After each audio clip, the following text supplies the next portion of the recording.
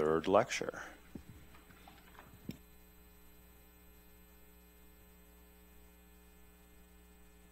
Okay, my mic live? It sounds like it is. Okay, so let me begin with two pre-apologies. One is that the material for this lecture, for reasons of time, might end up getting slightly spilled over into the next lecture. I'll have to break whenever the crickets tell me to break. And the other thing is that I should apologize for not having a pile of brightly colored powder to throw at you this time of year. If you don't know what that means, ask the people who are laughing. Okay, so today I want to talk about Sheaves. Let me not do it with this marker. Let's try this. No. Something I can actually write with. Let's see.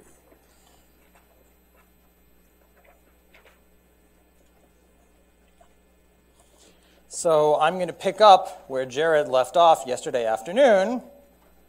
So Jared told us about this construction of Fargan-Fontaine that essentially describes, in a geometric way, the untilts of an algebraically closed perfectoid field of characteristic P.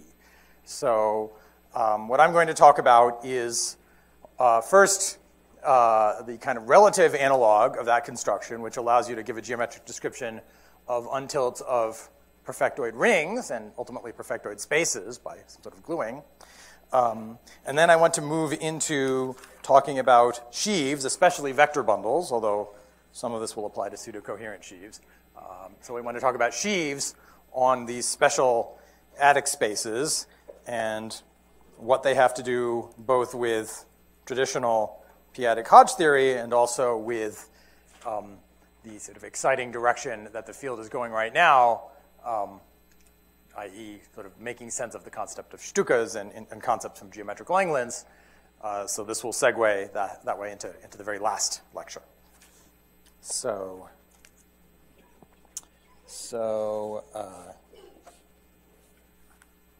throughout this lecture, I'm going to fix a perfectoid pair and characteristic P, and to keep track of the fact that it's characteristic P, I'll call it R rather than A.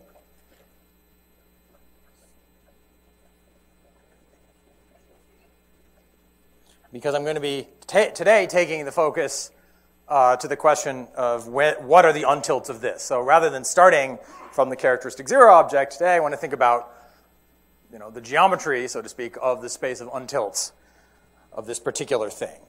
And to simplify matters at several points,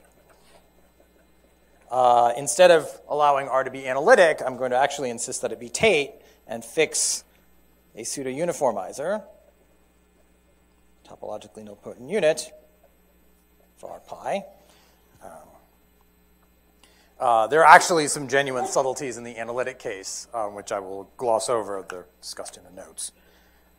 But for the most part, you can treat this story locally and then glue to talk about concepts over general perfectoid spaces.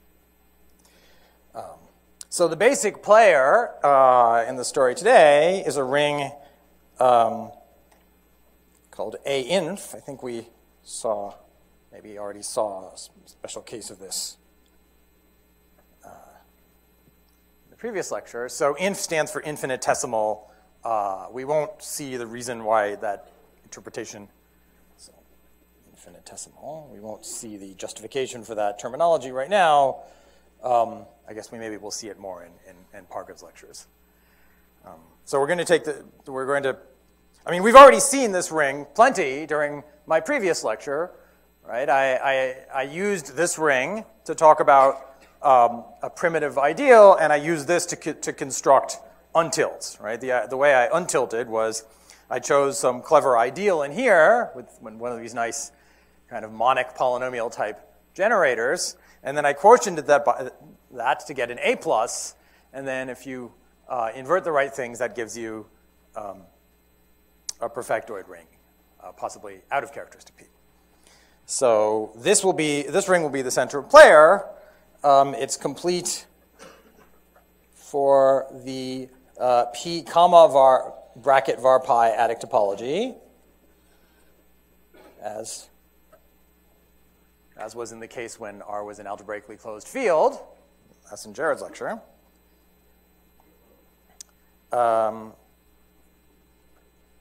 So this is a Huber ring, which is not analytic. So whenever I've been talking about Huber rings up to now, I've been trying to only talk about analytic ones, but this one is not.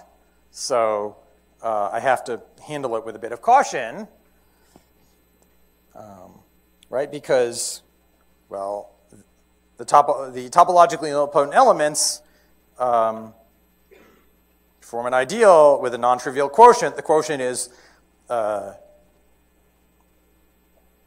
well, let me say it this way. If I form the SPA of this thing using itself as the plus subring, then inside here I have a copy of spec of, let's see, R plus mod R circle, circle. These are the topologically nilpotent elements.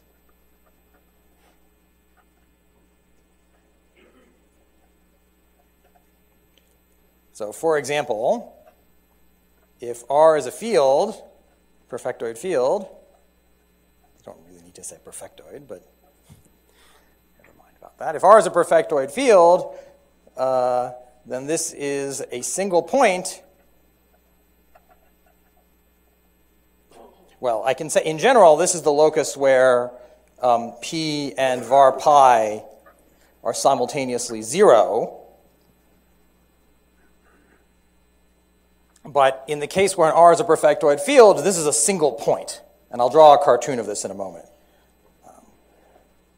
Actually, let me just go ahead and draw it now.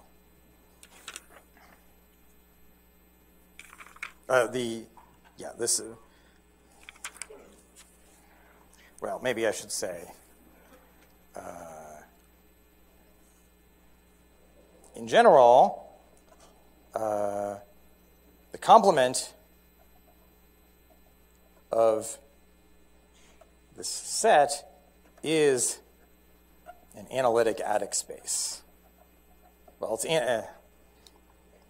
that's two statements. One is an easy statement that all of the valuations away from this locus are actually non-trivial, and the other one is that something is sheafy. So I'll come back to the sheafy part in a moment.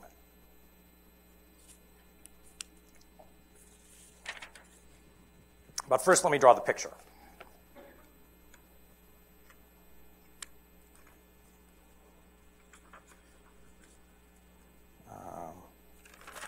So the picture, so this cartoon is actually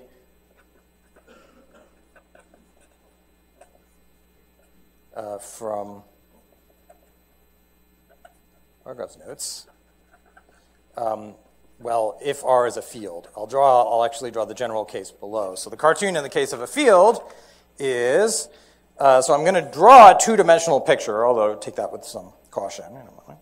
So I'm going to put down here a point where P and var pi both vanish. So that's down here. And then over here, there's a single point where P equals 0, but var pi does not equal 0. And then over here, there's a single point where var pi bracket equals 0, but P not equals 0. And then there's a whole bunch of points in the middle. And then over here, there's also a point where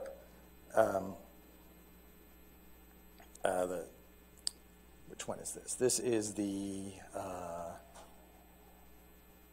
sort of a generic point. Yes. No, sorry, I don't want that one.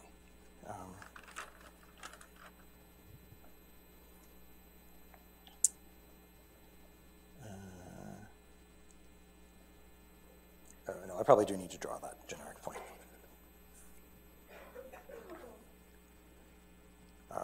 So remember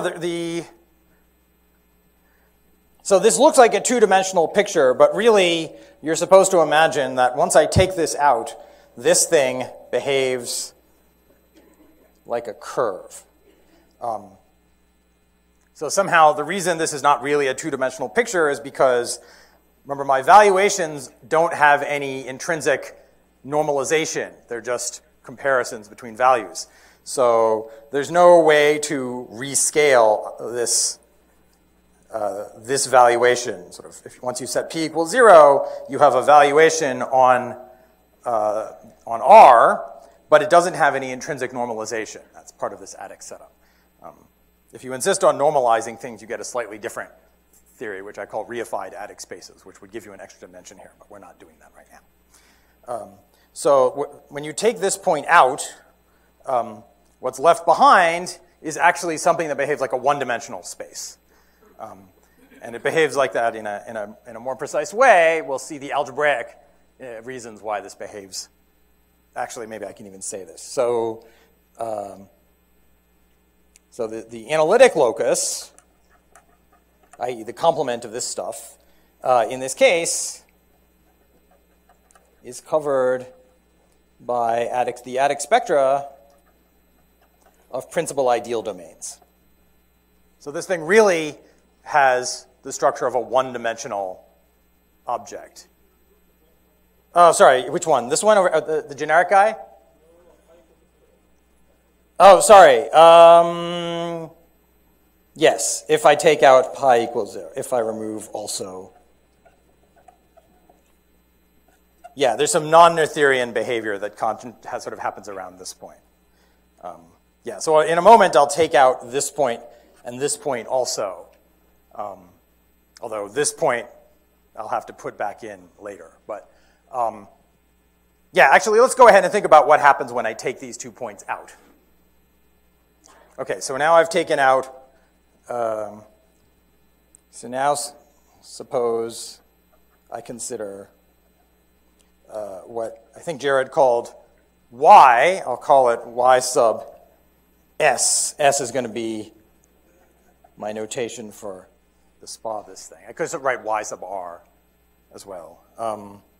So Jared wrote this with a curly y, but I'm not going to have both the curly and the straight ones.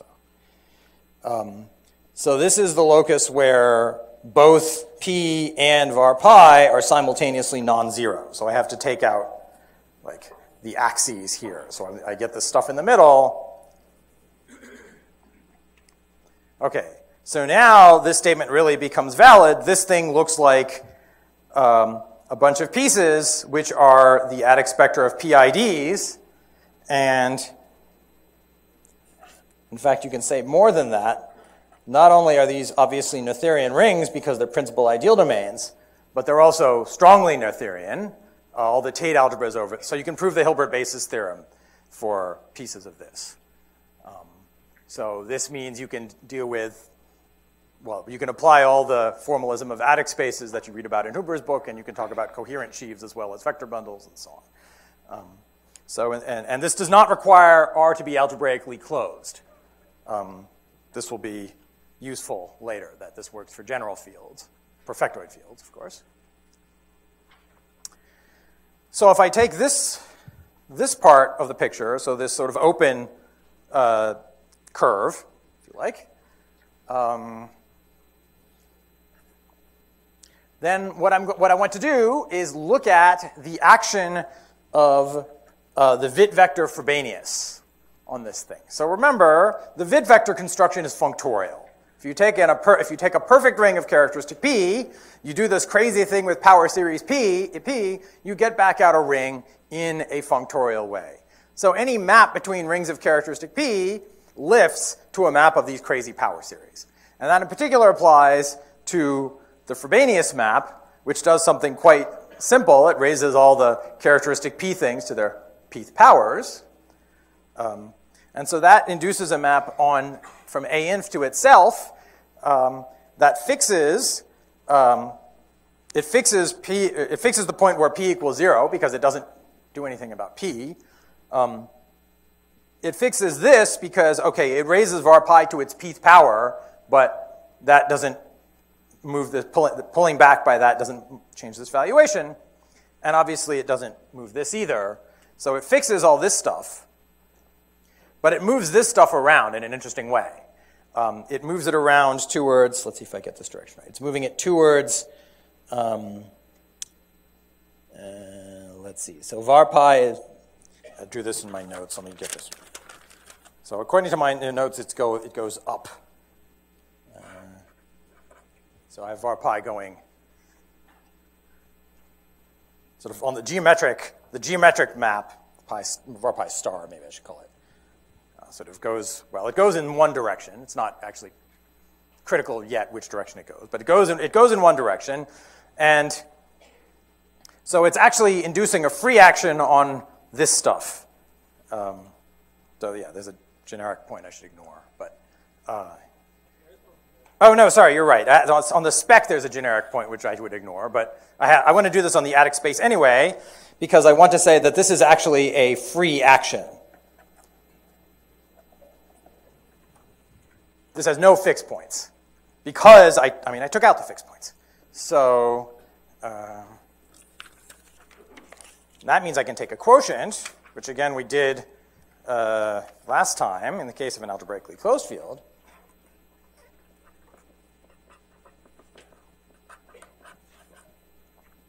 So the group generated by phi acts freely on ys, and the quotient is called xs, but I'll also call it ffs for the far, because this is the attic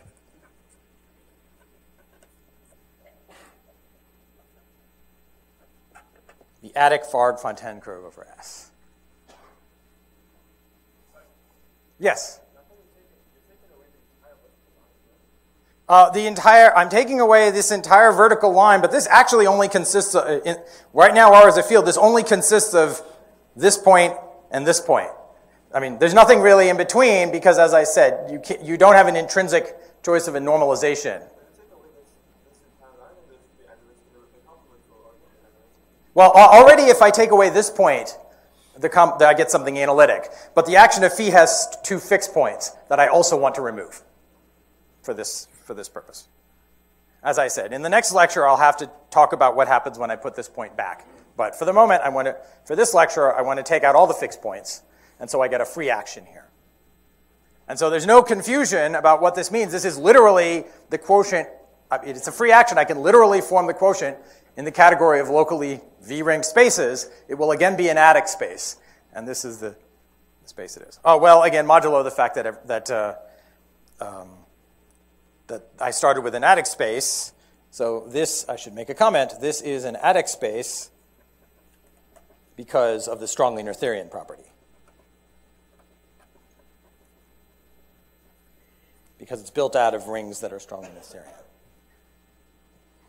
There's another reason, which we'll see in a moment, but this is one justification for why you actually get an attic space.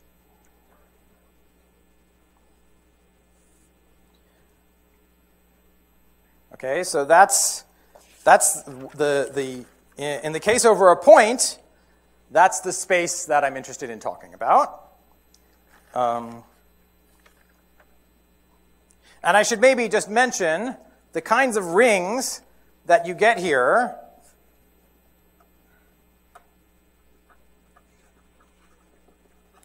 The kinds of rings you get here are things like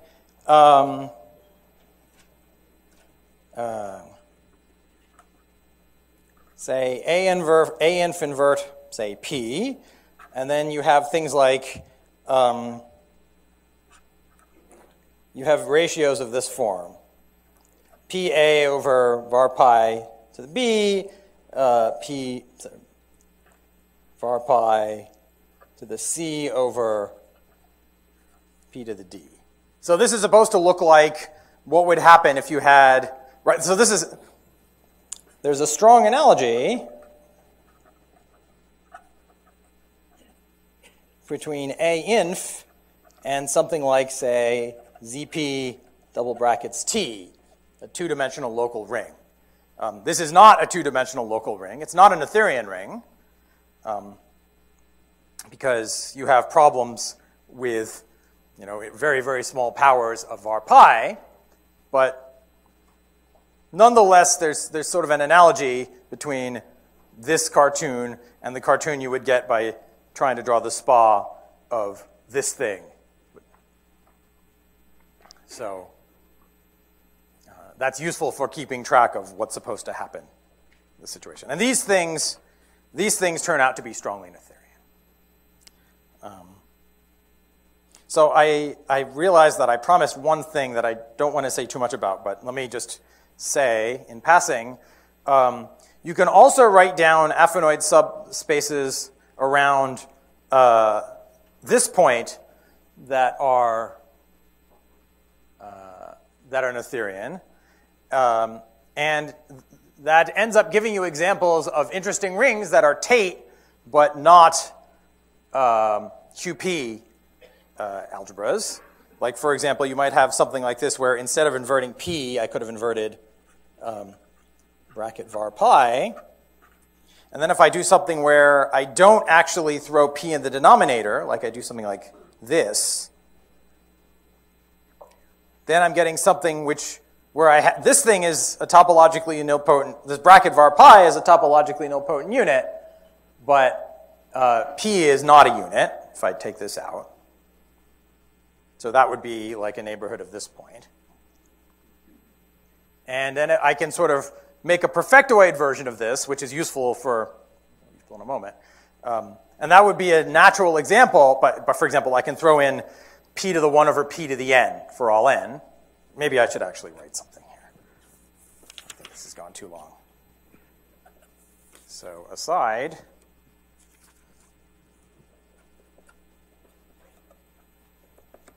neighborhoods of the point P equals 0, var pi not equal to 0 look like, well, some neighborhoods look like SPA of AINF adjoin inverse of var pi, also adjoin something like P to the A over var pi to the B, angle brackets. Sorry about that. And then comma some appropriate ring of integral elements. And adjoining an infinite system of p power roots of p gives a reasonably natural example of a perfectoid ring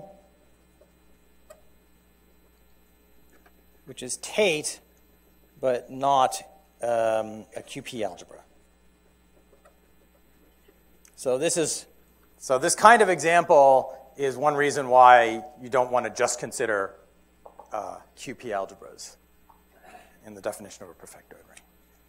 Because it's, well, we'll see in a moment, this works in the relative case, and this gives you a way to show that things are stably uniform. So let me just jump ahead to that. Relative case. So first the cartoon. So again, the analytic locus. So I can again consider the analytic locus, which is taking out, which is the complement of the joint zeros of P and var pi. I can then take that down to the set YS, which is the set where P, the complement of the union of the zero loci. And then I can again quotient by the action of phi. So the picture in this case is some sort of relative version of the picture that I had last time. So,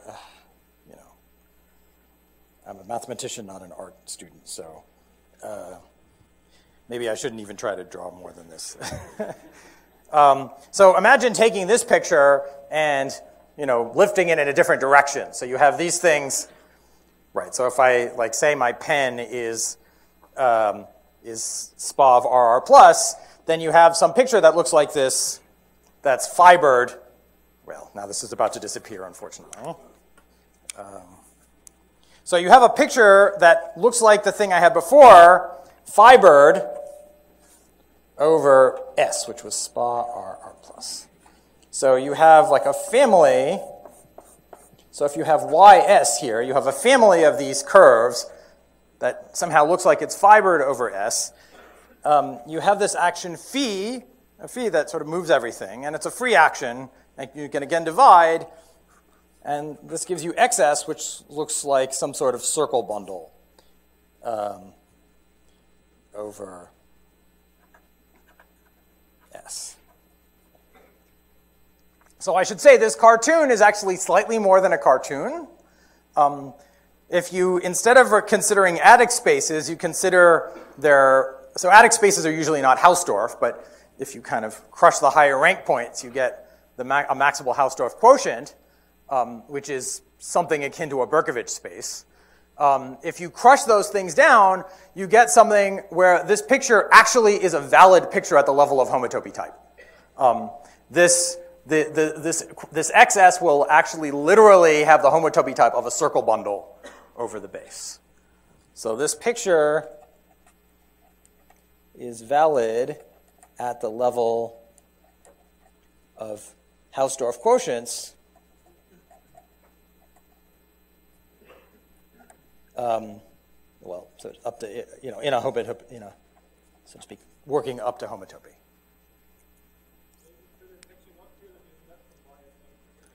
Yes, so I should emphasize this is a picture of topological spaces. This is a picture of topological spaces. This would be a picture of topological spaces. This is not a map of adic spaces. I'm going to write this in capital letters because it's important. That's the sense in which this is still a cartoon. This is not a picture of a map of adic spaces. This is an adic space of characteristic P. This thing is an adic space where I got to invert P. So now this thing actually lives over QP. This cannot be a map of adic spaces because the characteristics are all wrong. This is a map of topological spaces, though. It turns out it's also a map of étale sites. It has even more structure than that.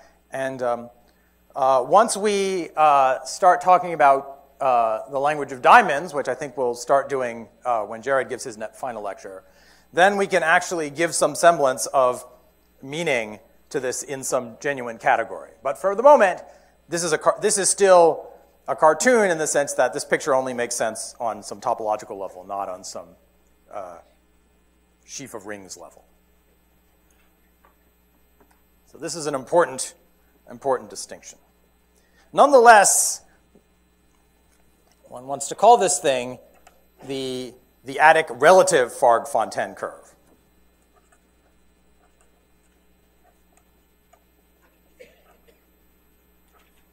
Over S. So this, I should say that the Farg-Fontaine construction was for perfectoid fields originally. I think Leo and I were the first people to try to consider this relative situation. But once we get to the next lecture, you'll see in retrospect that it was very natural to have done this.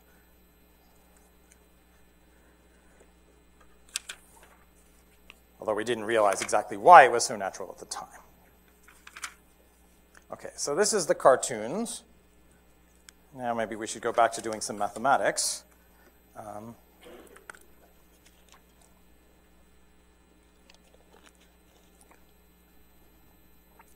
So I'll just allude to the key fact that's going to help us take this out of the cartoon world and into some more structural world is a fact that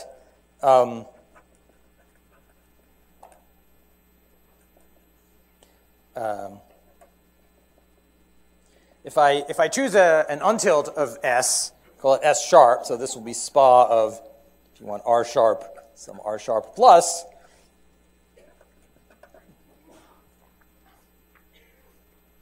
Then what happens is I get the following thing. So I have, let's say, I should say over QP, I should say. So let me take an untilt that genuinely gets out of characteristic P into characteristic 0. So not this trivial untilt, for example, and not some weird mixed characteristic thing.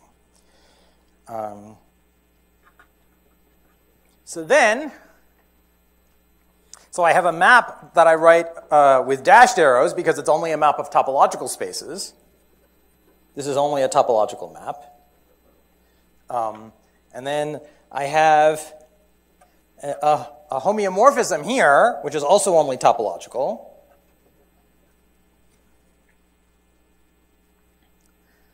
But now it turns out that I actually have a genuine map like this. This is genuine. This is an actual map of adic spaces. It's actually a closed immersion. And it's actually a section of, so if I put this map and this map together, I get a section of this projection. So the cartoon interpretation of this is that the untilts, i.e. untilts of S over QP corresponds to, sort of give rise to sections of this projection. Now I'm being sloppy here because there's a quotient by Frobenius here. So this untilts are really somehow modulo the identification of S with its image under Frobenius. So in the next lecture, we'll be more careful about this, and we'll see what the effect of making that identification is. So this really, I should write sort of modulo the action of Frobenius on S. So the choices of untilts of S, modulo kind of hitting S with Frobenius, correspond, and these things have to be genuinely characteristic 0, somehow give rise to sections, and it turns out you can sort of go the other way.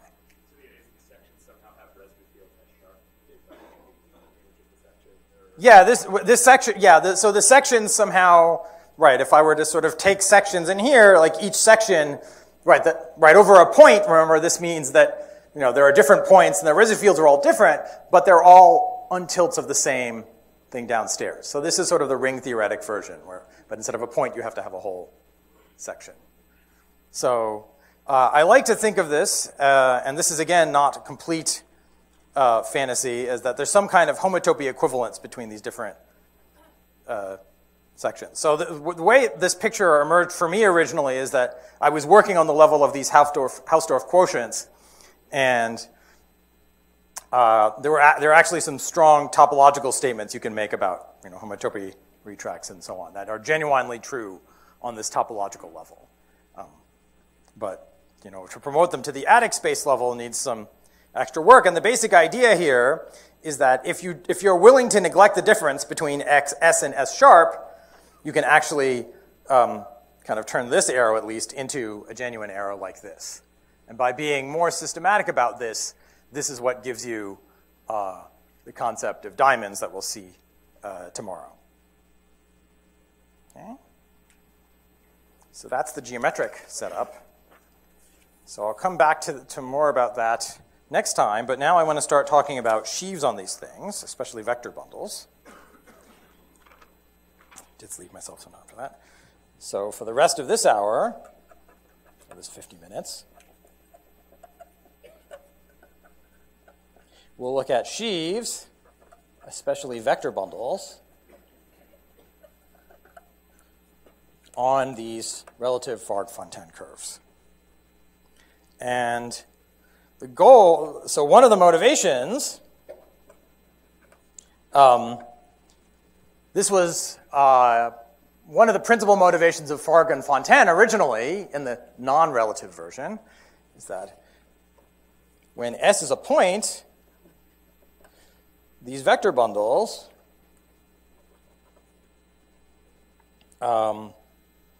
relate to objects that had been previously studied in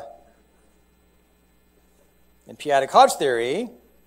These are things called phi-gamma modules, which are used to analyze representations from, say, the Galois group of some field to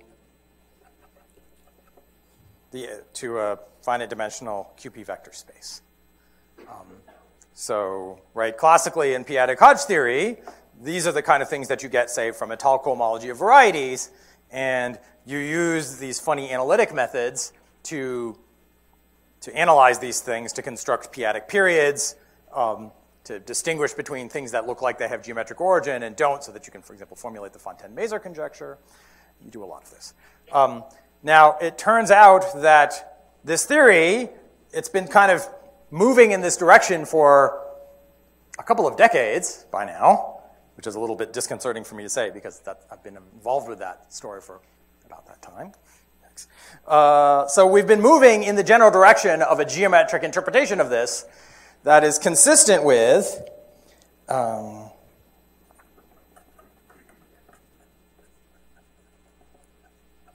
even more classical theory of vector bundles on algebraic curves,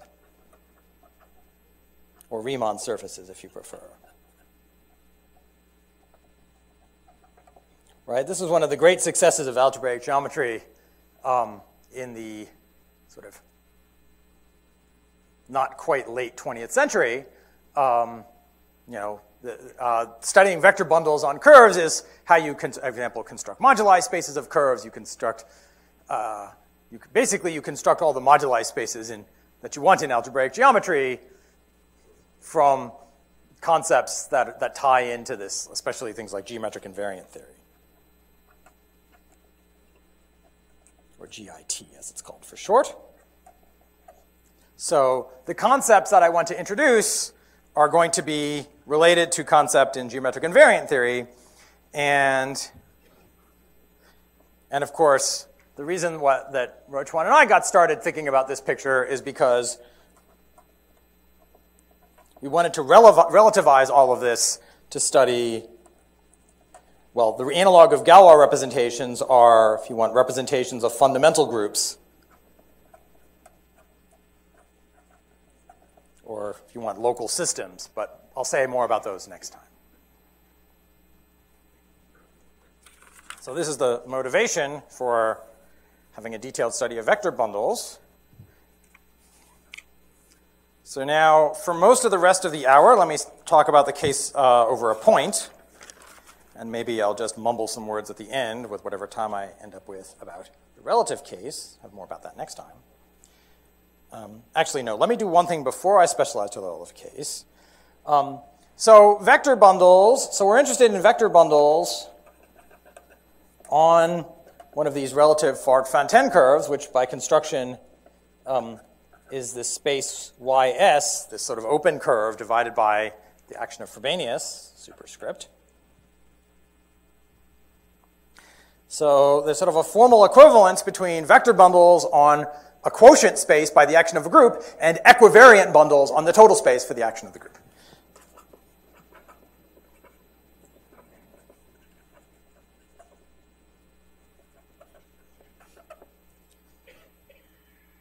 So it will be convenient to write down some examples of vector bundles on here by writing down equivariant vector bundles upstairs. So for example, this is how I'm going to construct O of 1, this sort of, which will be, in some sense, the standard ample line bundle on the relative Fontaine curve. So by definition, O of 1 will be, I'm going to specify it as a phi equivariant vector bundle upstairs, but then it will give rise to a vector bundle downstairs. So this will be the free bundle on one generator V, so it's upstairs, it's trivial, but the action of phi on it will be non-trivial. So what I have to do to specify the action is I have to specify an isomorphism between the phi pullback of O of 1 and O of 1, and so that this is generated by, so to speak, 1 times V, right? I'm viewing sort of on the ring level, I'm tensoring over one base ring with another via Frobenius. This thing will correspond to, if I've done this normalization correctly, P inverse times V. And the normalization is set up so that the normalization, if I've done it right,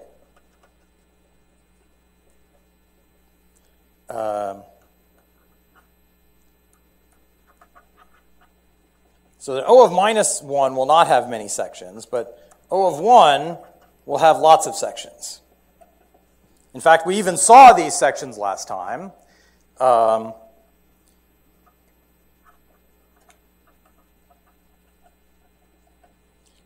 We saw this space last time. This was the thing that, so Jared has this ring BC, which is essentially the global sections of the structure sheaf on YS, and this was the phi equals P part of that. So BC is, if you like, the global sections of the structure sheaf on Y, which has an action of phi from the action of phi on the space.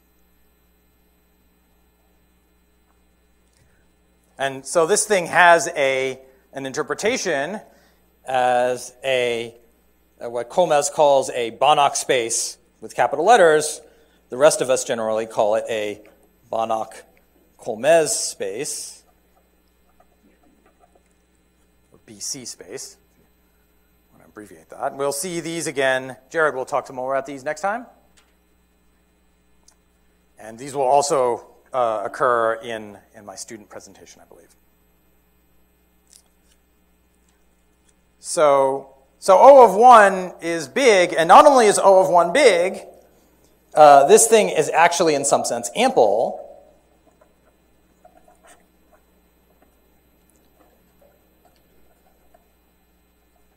So for every pseudocoherent, I should have said somewhere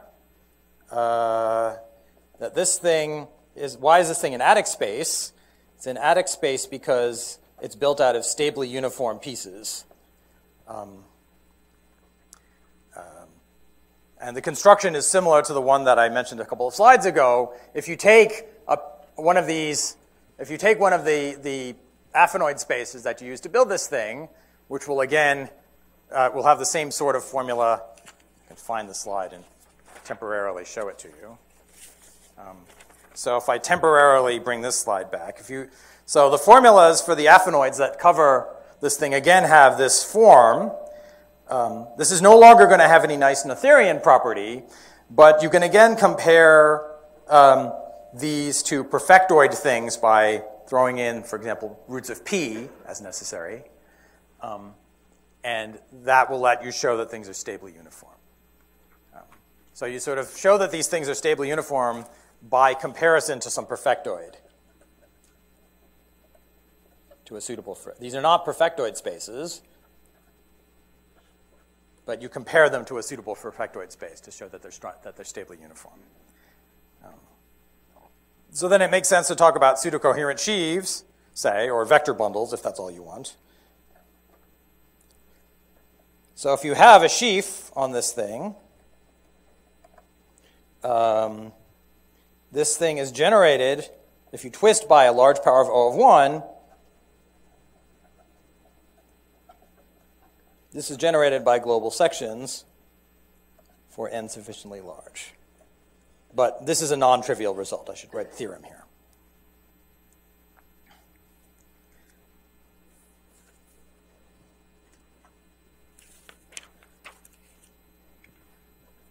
And maybe I should say this is from joint work I've been talking about.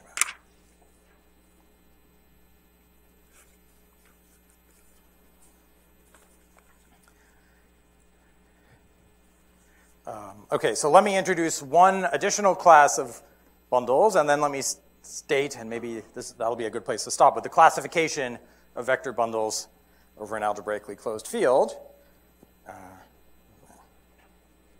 Actually, maybe I'll do something else. Yeah, so actually, let me say something else first, and maybe postpone that for the start of next time. So over a point, so i.e. R is a field, say R plus is R circle, one has a notion of degrees of vector bundles. So it turns out that the Picard group, the pic 0 of this thing, can be expressed as degree 0 divisors modulo principal ones. And there's a degree map that takes that sort of assigns a degree to each of these things.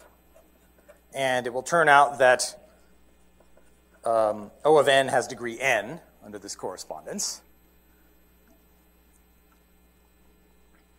So O of 1 will turn out to have, if you take a non-zero section of O of 1, it will have sort of a simple 0. Well, yeah, and that simple 0 will correspond to some untilt. So if you have a notion of degree of line bundles, you can define the degree of any vector bundle in the same way that you formally do in the usual theory of vector bundles on curves. You just replace V with its top exterior power. That's a line bundle, and you just take the degree of that. So this is sometimes called the determinant bundle associated to V. So this is sometimes called det V, degree of this thing, which is called determinant of V, for obvious reasons. So one defines the slope of a bundle as of a non-zero bundle as its degree divided by its rank. This is, again, what you do in geometric invariant theory. And you say that V is semi-stable if V has no non-zero proper subbundles, subbundle W, whose slope is strictly larger than V. So it's a negative condition. It says there isn't a subbundle that has such property. And it's... Sorry. Yes? Saying that O of n actually left big 0? Sorry, this is pick, and this is div, sorry.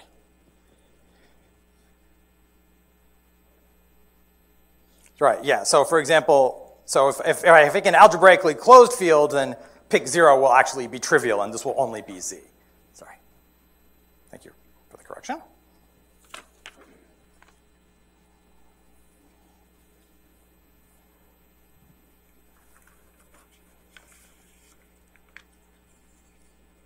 So yeah, this notion of semi-stability is in some sense a negative condition. It's defined by the absence of something. But it turns out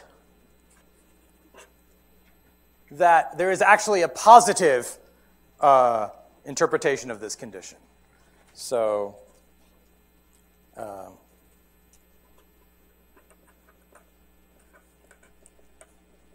it turns out that the semi-stable vector bundles so again, S is SPA RR plus, where R is a field.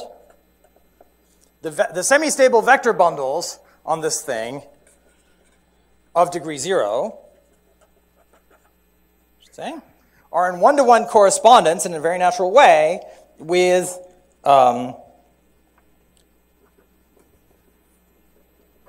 continuous representations of the absolute Galois group of the field R, which maybe I should have called F or something. Maybe I'll call it F. So I can write GF on a finite dimensional QP vector space. And I'll tell you what the vector space is. If I take a bundle here, then the corresponding vector space will be GF with its GF action. It will be, I take the Farg-Fontaine curve over a completed algebraic closure of F. I'll write X instead of FF so that there's only notation isn't a mess. And the pullback, I should write the pullback of V, but I'll just write V here. So you take V, you pull it back to the Farg-Fontaine curve over a completed algebraic closure, and then this turns out to be a finite dimensional QP vector space. And then by functoriality, there's an action of the Galois group of F, and this is actually the representation that you get. So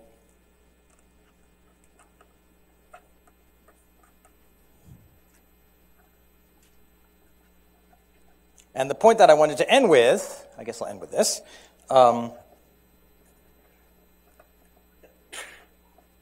This is analogous to a famous theorem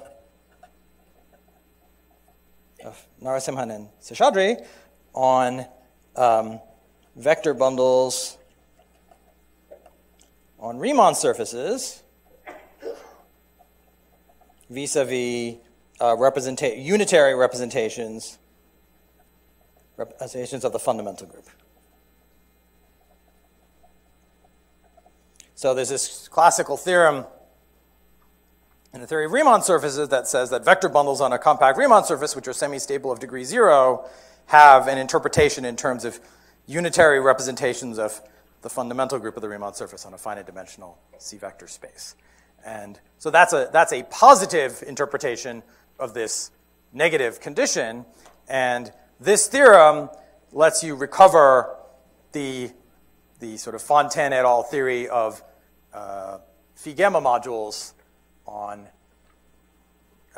by taking, for example, F to be the QP cyclotomic extension, but you could take F to be something else entirely and get some variation of that. And it also allows you to relativize, but I'll save that for next hour. So next hour we'll talk about, I'm sorry? Oh, this theorem, that's a good point. So this theorem has been proved a couple of different times. So it includes, okay, I'll take this so this will be the first question, I guess. So this includes this is basically, the key content here is a classification theorem for the vector bundles on Farg-Fontaine curve over an algebraically closed field. That's somehow how you get this part out. That classification theorem has an interesting history. So, so in this language, it was proved by Farg and Fontaine using, if I remember correctly, the theory of Banach-Kolmez spaces. But it turns out that, unknown to anybody at the time, although maybe we should have all realized this sooner, this is equivalent to an older theorem of mine that was formulated in a different language. So I originally proved essentially this in the language of certain power series rings, or called roborings. So essentially I was working with these objects rather than these objects because I didn't know about the existence of this space at the time. So I had these objects with our modules of global sections, really. This is like a Stein space, so you can sort of take global sections in a reasonable way. So I was working with these objects, and I had a classification theorem for these objects over an algebraically closed perfectoid field. I didn't say perfectoid at the time. And it was clear at the time to various people that this had this kind of resemblance, but it wasn't until Farg and Fontaine figured out how to actually define a geometric object that we could make it literally a classification theorem about vector bundles on a curve, and then have the picture look really closely analogous to the Riemann surface situation. So the theorem was sort of proved more than once, different ways. I mean, the proofs are formally similar, but technically different. But again, this is a consequence of the fact that, if an idea is sufficiently good, people will arrive at it in multiple different ways, and then we'll all figure out that we got to the same place. So I'll stop there for now.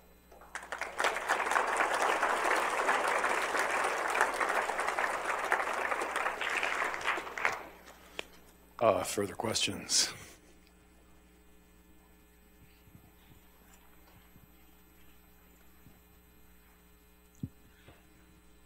In this last thing you stated, it's this correspondence with unitary pi1 representations. Is there any analog of this unitary condition in the objects in this correspondence on the Farg-Fontaine curve?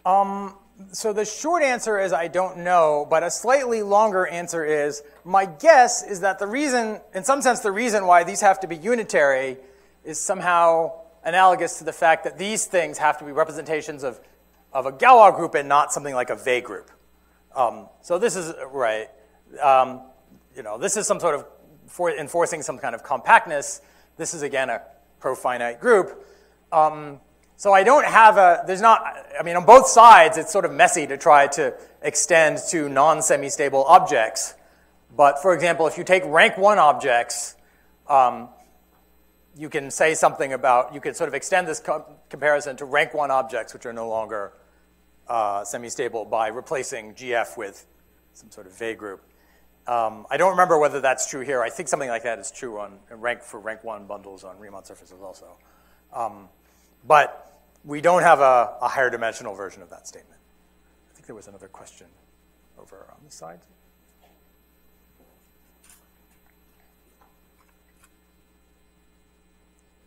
So what is the class of vector bundles that should correspond to de Rham representations or like geometric ones? So yeah, you can interpret, so once you have this sort of interpretation of representations in terms of vector bundles, you can start asking about conditions that come from p-adic Hodge theory like de Rham. So it turns out the way de Rham works is since you start with, de Rham representations are defined in terms of you have not just a characteristic p field, but actually an untilt of it, like tuply CP or something. So that will pick out, that will give you the data of a Farg-Fontaine curve plus a distinguished point on it. And the de Rham condition turns out to be some sort of condition on the formal neighborhood of that point. I won't say more than that right now, but I think maybe this might be touched upon very briefly in the problem set. Any other questions? Oh, that's a question. So this is really an analog of Bayes' theorem, isn't it? I mean, the way you stated, I mean, because if I understood you correctly, you say we don't know how to capture unitarity. So, well, I mean, this is as much as I can, as I said, I don't know what happens if I try to replace GF by something slightly smaller. And I like, well, this might be my ignorance, but I don't know what happens here when you drop unitary. My understanding is it gets kind of complicated. Oh, sorry, there's a question. Let's take the mic back there. When you drop unitary, what you get is moduli spaces of Higgs bundles on the Riemann surface side. Right. So you could try to extend this. So there is a notion of the Simpson correspondence, I guess originated by Faltings and studied a lot by Abbes and Gros and so on. So there is a Simpson correspondence in this context that one could try to reproduce here, but I haven't really thought about this. I mean, well, we could talk more about this offline. Okay, I think we better end the questions there, but let's thank Kiran again. And before you all get out of here, just very quickly, today is John Tate's 92nd birthday, so I thought on the count of 3 you could wish him a happy birthday and I could film it, we could send it to him. We've done this before and he gets a kick out of it, so...